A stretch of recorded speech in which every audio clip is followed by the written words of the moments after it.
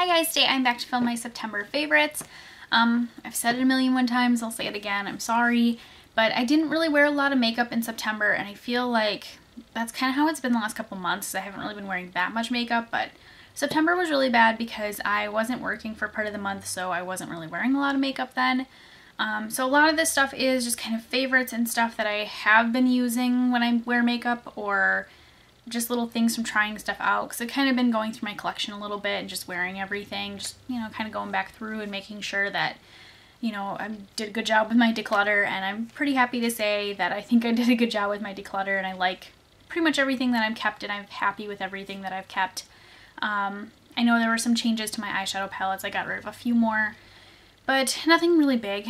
But anyways, I'm going to start with kind of a random little tip, then go into favorites, and then unfavorites. So kind of just starting right away with the tip. These two together, if you have dry skin, I feel like would probably be really amazing.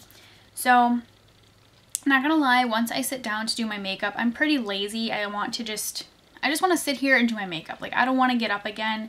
This is like my own little personal bubble, and it's like nobody can talk to me while I'm in this bubble. Like, just let me do my thing.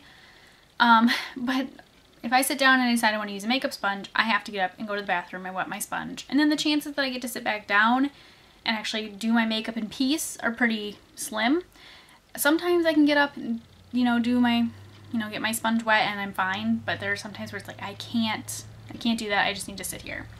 So, and then there's times where I'm just too lazy to do that. And that's kind of how September was. I was just a little too lazy to get up and go wet my sponge and then come back. One day I decided I wanted to use my Maybelline Fit Me Matte and Poreless Foundation, and I wanted to use my Real Technique sponge. And instead of doing like a makeup setting spray or anything like that, I decided to use my Mario Badescu. This is the facial spray with aloe, herbs, and rose water. This is kind of just, if you don't know, I feel like most people do know, this is just kind of a moisturizing facial spray. And I have oily skin, so it's not really something that I use that often, but as we can see, I've almost finished off this bottle. And kind of this tip is kind of why. So I tried it a couple times, this tip, so I can say that I've gotten this result quite a few times. But like I said, I was using it with the Maybelline Fit Me Matte and Poreless Foundation, and that foundation is just super matte. It dries down very quickly. You don't even really need a setting powder with it because it's so matte, but I mean, I still do just because I'm super oily. But when I used these two with that Maybelline foundation, you would think that I bought the Dewy Skin one, because my skin was just super dewy. And I mean, if I had dry skin, I would have been like ecstatic. I was amazed like how dewy it was. And it wasn't a bad dewy, like it looks overly greasy or my face just looked like super wet. It was just like the right amount of dewiness where it just looks like a nice, healthy, you know, like glow and stuff to your skin. So I was really surprised, and it's, I think, a really great tip. So if it's something that you have like dry skin, you want to try this out, please let me know how it goes for you, because like I said, I've tried it a couple times, a couple different foundations, and it seems to be pretty similar effect. The only ones that have not had a similar effect have been like mousse foundations, which, yeah, like I expect that, I guess, with mousse foundations, but with most like liquid foundations, this tip works really well. So, I mean, that's really all I did, was just wet my makeup sponge with this, just did a couple sprays, just kind of squeezed it to distribute the spray throughout the sponge, and then just stippled it on like I normally do. So, and I'm sure it doesn't have to be the Real Technique sponge, it probably could be the Beauty Blender or whatever. I have both. I didn't try it with the Beauty Blender, I just tried it with this because this sponge has kind of been a favorite lately. I've just really loved this one. This is the one I always use with my Too Faced Born This Way foundation. Just the flat tip, I just find that it works, in my opinion, a lot nicer than the Beauty Blender, even though I do really like the Beauty Blender too. But like I said, just a little tip, like if you have dry skin, maybe try this out and let me know how well it works for you, because I was really surprised how dewy it was. I always just put powder on top though, so like the dewiness was gone after I put powder on, but it seemed to stay pretty dewy too. So now on to my actual favorites. This first favorite is out of my Sephora Playbox, which I think I mentioned in my empties, which I don't know which one's going up first, but I did cancel my Sephora Playbox just for the time being. I'll come back to it because I personally really like it. I like that if I actually enjoy a product, I know where to get it, but this was in there, and I love living proof stuff like what I've tried, but I sometimes feel like the products are the same product, just renamed something and repackaged. I had that problem with, I'm trying to think, I don't remember what two it was, but there was just two products that I was like, they just seem the same, and I don't really need two products that do the same thing. This is the Living Proof Perfect Hair Day Nightcap Overnight Perfector. This is just kind of like, it's kind of almost like a leave-on mask for your hair. And I think most of the time people think like leave-in conditioners, and then there's like deep conditioners. And like leave-in conditioners, obviously, like you spray them in your hair and you just leave them in, and then when you take a shower it like washes out, and then you put more in. And then deep conditioners you just use in place of your regular conditioners most of the time, and it's just like shampoo and then deep condition and then rinse it out right away in the shower. And this, I feel like it's not really a leave-in conditioner, and it's not a deep conditioner. I mean, I think you could kind of argue that it's a leave-in conditioner, but this is something that I like to put it in, leave it for a little bit, and then wash it out. Like it says, overnight, or I know I do it, like sometimes I'll come home from work, put it in at like 5 o'clock, and I'll take a shower at like 8. So I'll leave it in for like a few hours. But it makes my hair feel very, very soft. And that's one of the things I love about Living Proof products, is that they always make my hair just feel so incredibly soft. I mean, the fact that Jennifer Aniston is like the spokesperson and the owner of this company like doesn't help, because she always has had hair that I've wanted ever since I was in 5th grade. I have like pictures from 6th grade of somebody that tried to give me the Rachel haircut, and it is so bad. Just so bad. We're just gonna ignore that. But like I said, it just makes my hair feel super, super soft. And I mean, my hair being bleached, it misses that. It needs it. Because bleaching your hair, it can make it feel very dry and kind of straw-like. So to have this softness and the luster and the shine back into it is just so nice, because like I said, being super blonde, bleaching it, you just kind of tend to lose those things. And I've noticed that people that have like brunette hair, their hair tends to be a lot more shiny than people that have blonde. And this is just that nice product to me that adds that stuff back in. I'm not gonna lie though, I am really looking forward to coloring my hair and going closer to my natural color with it, because I kind of want some more shine than what I'm getting, even though this does work really well. I just, as much as I like it, I still don't know if I'd repurchase it, but I have to say it has been a favorite this month. This I purchased in September and used it in September, and you know, I've been using it still. It's actually what I have on today. This is the CoverGirl Clean Matte. This is actually the BB cream, and as you can see, it's just a little like baby size.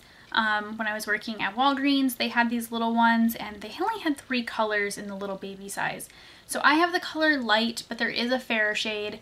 I just have a ton of foundation mixer mixed in with mine, but it's kind of a good thing I purchased the light, because I believe next week I'm going to be filming the How I Did My Makeup in High School challenge, and the fact that this is too dark is like perfect, because in high school, I mean, there's just no foundation matching. Like, it wasn't a thing. There was like 5 colors of every foundation, and that was it. And I'm making myself sound like high school was that like so long ago, and it really like wasn't. Like, I'm turning 25 in a couple weeks.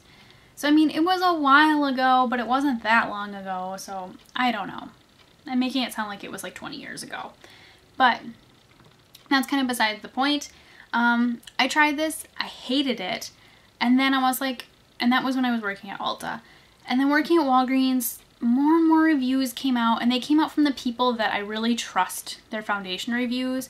Like that Taylor, trying to think of who else. It might have been Raw Beauty Christy.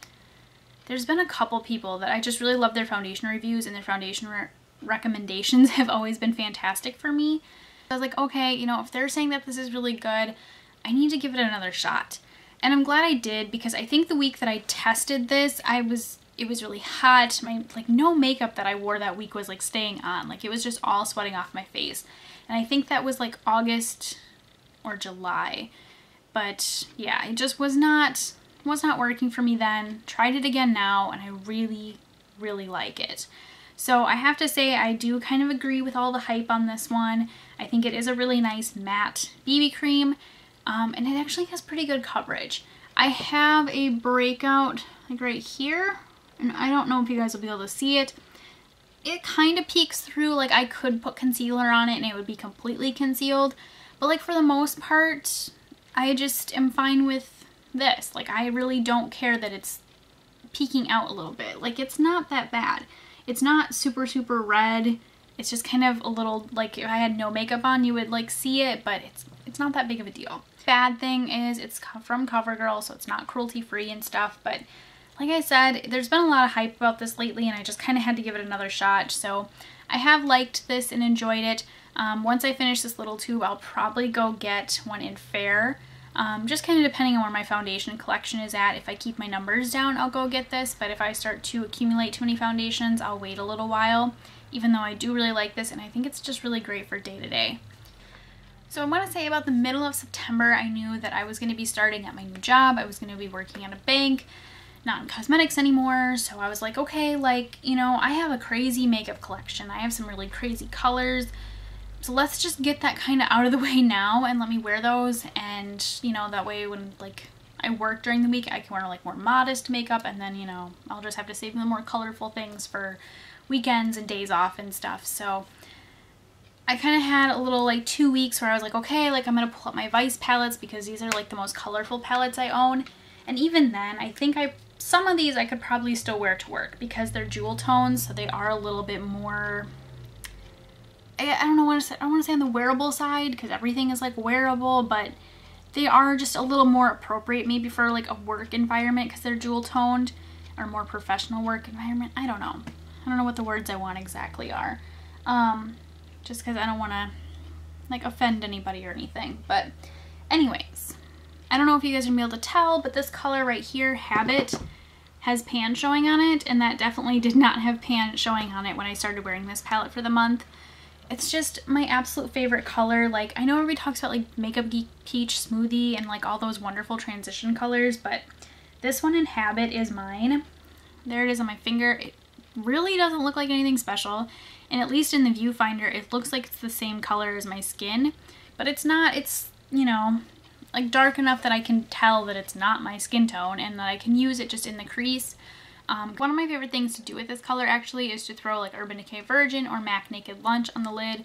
Throw this in the crease because it's like just slightly dark enough to offer like a little bit of definition to my crease, but it's not super dark like what I have on today where it's like it's noticeably darker in the crease and stuff.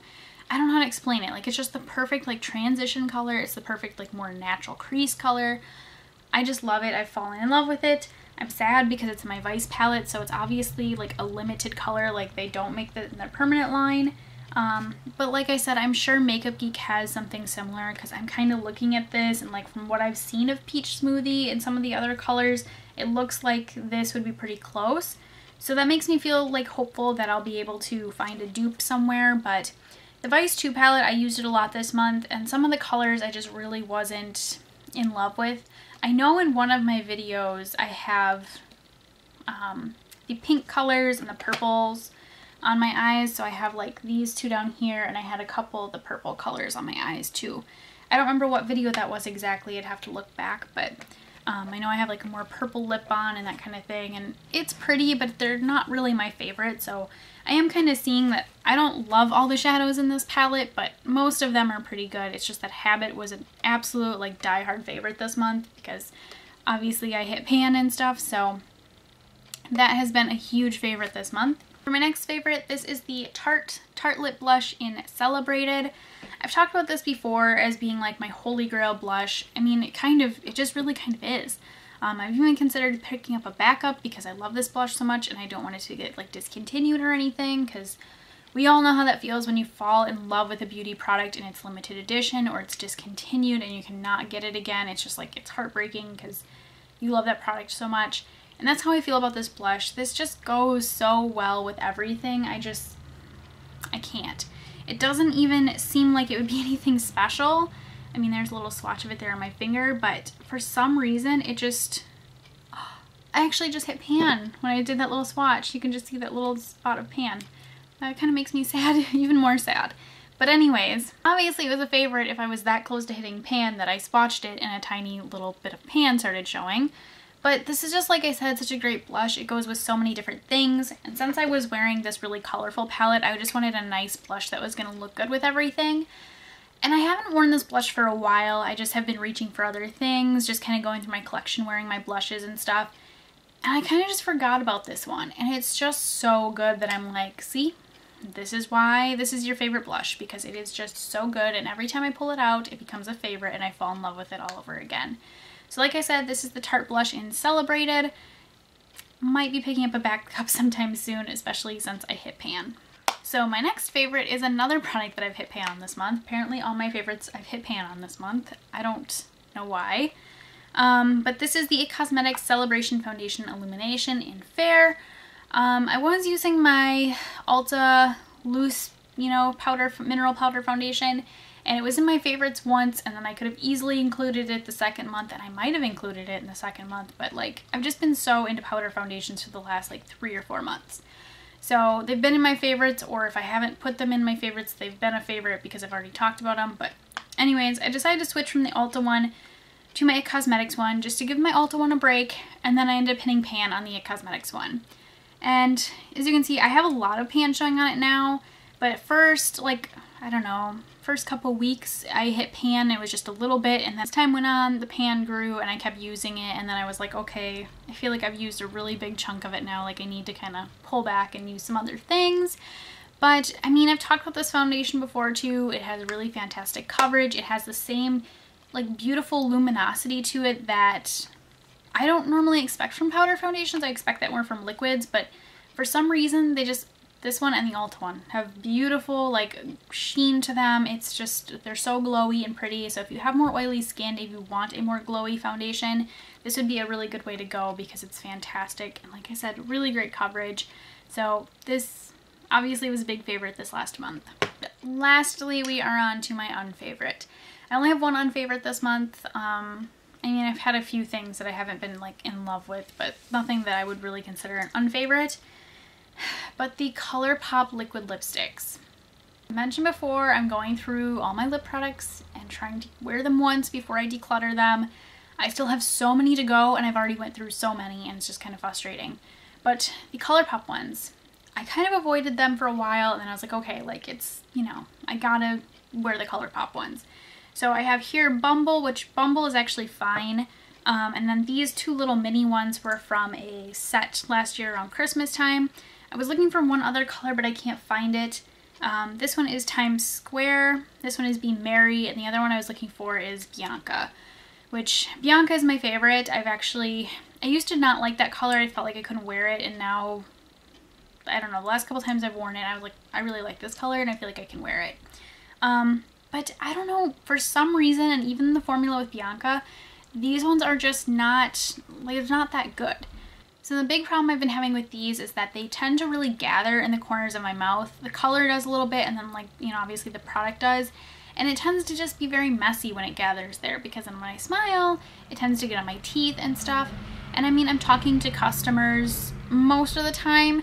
I have had to like sit and do computer training, so if I'm just sitting and doing computer training and I wear one of these, I'm fine because I don't really have to like talk or anything. But if I'm talking to customers, it's just like this for some reason is so messy. And I'm like, liquid lipsticks, I can almost always count on them to be like budge proof and to be like the one lip product that I know is not going to get on my like teeth and stuff and just be a mess. And for some reason, this formula, not like that. For some reason though too, the other thing that's been happening is the formula with these has gotten really, really thick. So I just think the formula is changing and I'm going to have to throw these out.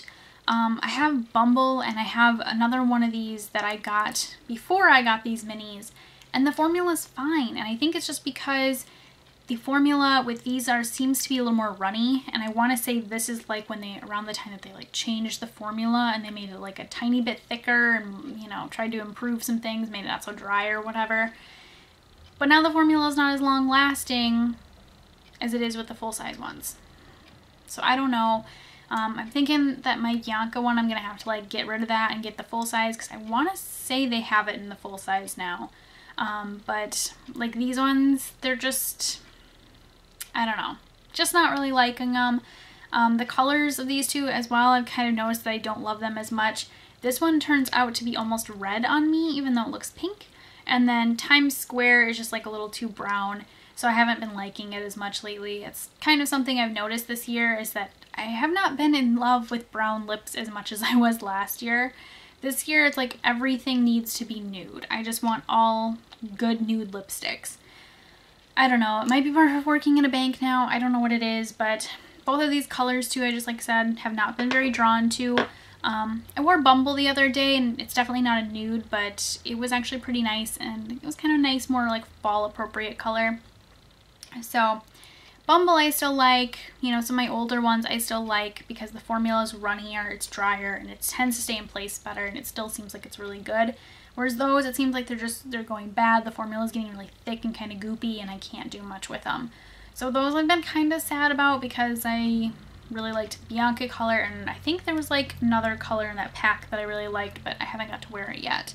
So I don't know, these I don't know, I'm gonna declutter them when we get to the decluttering video, but just kind of sad because they have not really worked out for me this month. Alright, so that is it for my favorites and unfavorites. I want to say in one of my past videos this last week or the week before, I had kind of included a little list in the description bar of videos that are going to be upcoming. I know next week I have barely any work, so I should be able to film a lot, but I have how I did my makeup in high school. I want to film a video of like how I wish I did my makeup in high school, and I'm trying to think of what else there was. The ride or die tag I know I wanted to get up sometime soon. Also on that note of how I'm going to be filming kind of some different videos, I'm just taking a little temporary break from declutters. That way too I can try to get through my lip products really quick and, you know, finish trying them out. And then that way too we can kind of get some different content up on here, because I feel like it's been declutters and Project Pan and not really much else. I know I have a couple of different review videos and things too that I need to get up, so it's like I just kind of wanted to take a break from the declutters just to get some other things up, because I did step back to 2 videos a week. So I might kind of be stepping up to 3 kind of now, since there's so many things I want to get like filmed and uploaded, but we'll just kind of have to see. I mean, this like new job, I don't really know my hours and stuff. Like we're just kind of playing it by ear since I just started. But I mean, I can safely say that I really like my job and I really like my coworkers. So that's fantastic so far, because it's been a long time since I felt the way that I feel now about working. So it's really nice. But thank you guys just kind of for sticking with me, being patient. Like I said, it's just been little crazy with, you know, what am I filming, what am I uploading. Oh, thank you guys for being supportive and being nice. It's meant a lot to me, especially with all this going on. I feel like I'm just in a very weird transitional point in my life right now, I guess. But anyways, I'm kind of rambling, so thank you guys so much for watching, and I will see you next time. Bye!